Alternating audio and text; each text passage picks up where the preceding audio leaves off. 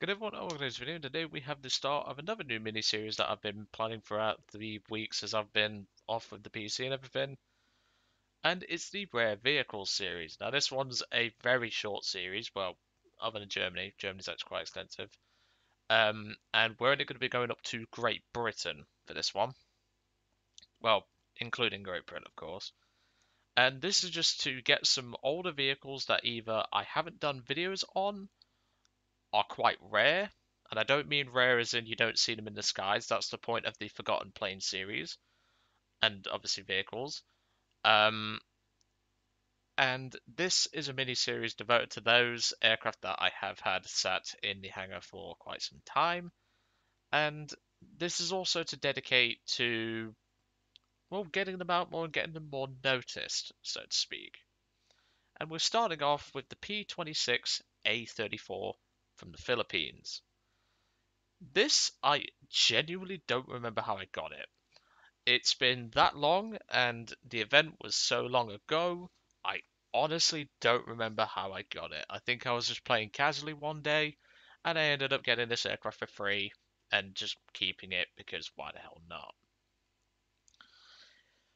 In terms of it being a P-26, it's no different from any other regular Tech Tree variant. It's just a premium P-26 with a unique Philippine skin, and yeah, it operates in the US Air Force because there's not exactly enough for a Philippine Air Force in this game or Philippine Tank Force, so there. So overall, this thing isn't as fun as it used to be. You see, back before CW2OP spam, I would have said this thing was quite fun. Now I know to some of you that may sound ridiculous because pea shooters don't tend to be that fun. I have a lot of fun with them. I've always liked the pea shooters, and they're aircraft that I've always enjoyed just having fun in. Nowadays, though, with all the CW2OP spam, yeah, I don't think we're going to get very stellar results, and that's putting that lightly.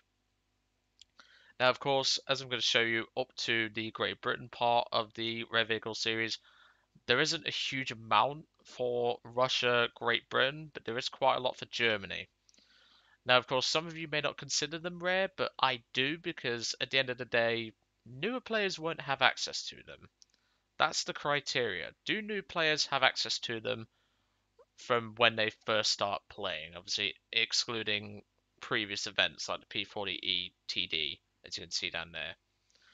Do they still have capability of purchasing these vehicles? Now, of course, the Russian one can be a bit debatable because there are still some left on the market, but they're so expensive a new player is unlikely to buy them. And that's the real criteria that I chose. Now, of course, when we go to take a look at Germany, we have stuff like this, the German Falco. This just isn't technically rare, so to speak, but I'm counting it as rare. Newer players are not going to have access to the German CL42, the German G50, etc. They do have access to them in Italy, but they do not have the unique German marking. Notice why I said that it's just to appease Birdie. And personally, I still count these as rare. I don't see these very often, and they have no performance advantage over a regular CR42, but older players tend to have them, newer players don't. Well, at least not the German ones. So that was the criteria for this series, and I hope that just clears anything up in case you had any questions or anything. So, let's get cracking. Now, of course, um, as time goes on, this will be added to, and obviously once I can get tanks into the series, obviously once to fix the shit in ground forces, I will be able to do that. So don't worry, there will be tanks in this series eventually. It's just after we run out of planes, and obviously if they don't fix their crap in ground forces, this series will kind of just disappear for a little bit. Which I'm hoping you can understand. But until they fix their crap in ground forces, there isn't really a lot I can do. Anyway, I'll see you all in the first match. And welcome to the first match. We have a match on Bastogne. This is actually one of my favourite low tier maps. I quite like this map. It's certainly a map that you don't tend to see very often anymore. Now, Uni or Stealth? I'm going to go Uni, just because I can. I mean, I would go stealth, but we're at a tier where the 7.62s having stealth aren't going to make a huge amount of difference. Yeah, that's the main purpose of this series. It's to A, drag out some stuff I haven't really used before, and B, just to have a bit more fun, really, like diversity, if that makes sense. Now, I know some people are going to say, why are you not bringing the bombs? This is not like Joe. He normally brings bombs on these aircraft. Yes, I do, but A, I kind of got caught up in the moment and forgot, and B, we need all the performance we can get. Having a bomb rack with two 100-pound bombs is just going to weigh us down to the point where it's not really worth it. But of course, this is only a short map, so I'm just going to keep this part in for the moment, because at the end of the day, not many people have this aircraft and you get to look it over a bit more. Otherwise, this thing is no different to a regular P-26 in the tech tree. Obviously, this one doesn't have web, so that's why I'm not webbing at the moment, because I don't have it. It's got pretty much the same flight model as the B-35, and there goes one of our P-shooters. And personally speaking,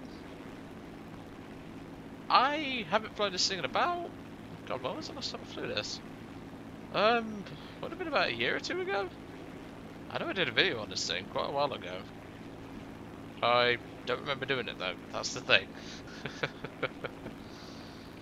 So what we got? We've got Dornier 17, that's the bomber variant. You can tell by the...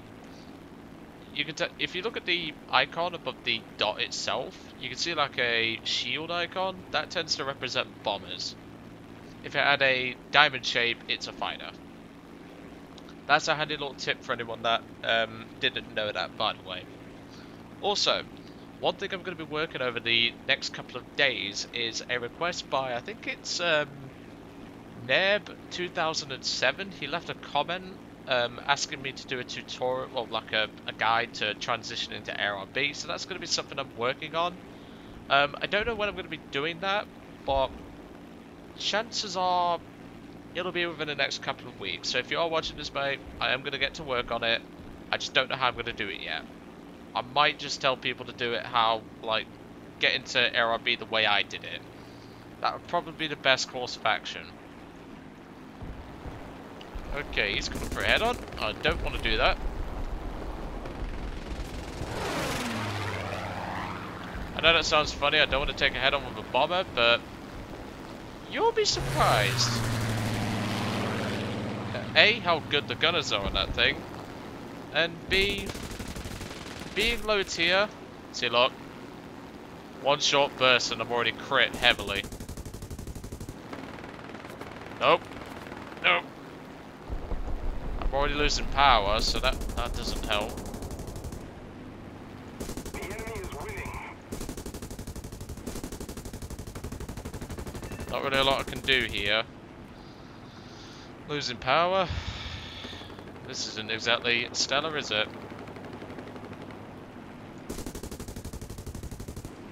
I'm leading a bit too hard here. I don't know what the TR's doing, but...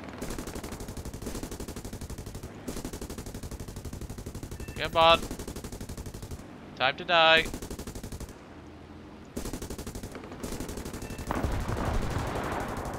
There we go. Right, I need to head back because those few MG bullets actually did a number on me. That's another thing. Some of the MGs in the game have actually gotten a bit of a buff, and it really doesn't help this poor little guy. As you saw, one bullet and it just completely decimated my aircraft. Right, he's been intercepted, good. Hiker 111 over there. So I think what we'll do is well, I'm going to go back to the airfield, land, repair, all that jazz. I'm going to strap the bombs on and, well, I'll see you all in a few minutes. How about that? Well, you joined me back a couple of minutes later. I've got the bombs on board and I've found the last two remaining enemies on the enemy team. H-51's running with his tail between his legs, so I'm just going to go for the Stuka. It's probably going to be easier for me to kill it. Although, I'm not going in the back gunner, as we've already learned. It's cool, blimey, that MG-15 earlier on hit us like a truck. come here. I'm not very fast. I don't have a lot of horsepower. I've only got about 500 odd. Probably less than that.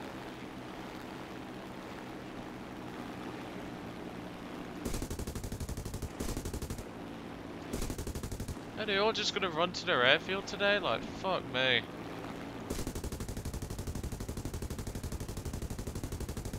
I'm pouring it on. These guns suck, as you can tell. They're not very good. But if I am hitting him past the optimal combat range of a 30 caliber US machine gun, but even then, I'm just tickling his belly at this point. I think personally I'm just going to leave it to the Hawk, because there's not really a lot I can do here. The trouble is that the 30 cals past about 400 meters, they're like the British 7.7s themselves. That's the trouble, like, once you get past 400 meters, 450 meters, they just don't work. I mean, yeah, we got some hits, but what is he doing?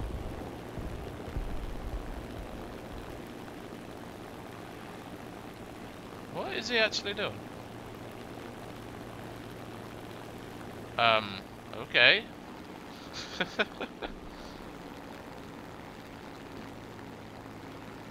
I think what we'll do is we'll go dump these bombs, because they're not really going to be any use at the moment. Hopefully they don't camp their bloody runway, because I've had enough of that these last few days. He's rolling good. Plus I need the extra agility by getting rid of the bombs anyway, because against a H-51, I can't outturn it, so that's what we're going to have to do. Yeah, I'll just drop it right in the middle. I don't care. And bomb's gone. Perfect. Dude, brilliant. I'll take that. Here comes H-51. I need to get some speed and some out. Both those things this thing doesn't do. Let's put it that way.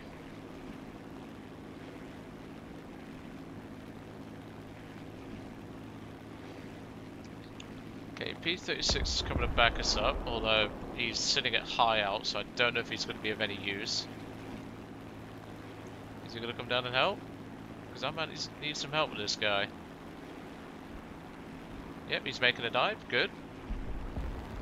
Stuka's taken off, but I think he had the 1-tonner, so he'll be pretty much combat useless. Really? We're doing elevator turns at 1-0? Okay. You just tried to ram me? You are a fucking old retard? Like, seriously, dude. Try harding at this BR? Come on. Like, seriously, who used the elevator at this BR? Like, that. Like, you could tell he was keybinding that. I think the P-36 is just going to let me do all the work, which, to be fair, I'll take. Oh no, he's coming for a head-on. Help me aim his shit.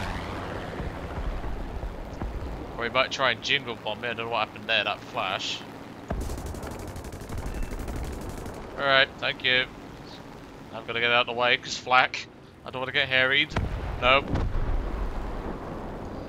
Nope. Get away. I don't want to get harried. Oh god. It's still trying to harry me. Go away. I don't want to get harried. I've been harried enough. God, the junk Gopniks must be thinking I'm him or something. But there we go. 2 air kills, 2 grand, 1 assist. I'll take it. Not a bad match. And it's probably been quite a while since I've flown that aircraft anyway, so it's always nice to drag out some old stuff. But yeah, I hope you enjoyed this first episode of the miniseries. I'm probably gonna, well, the original thumbnail you might not see.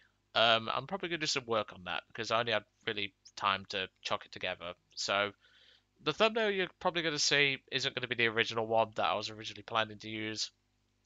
Um, so yeah. Just, I don't know, just imagine it in your head what you might think it could have been, and maybe let me know in the comments below. But anyway, I'll let you guys off, and I will see you all on the next one.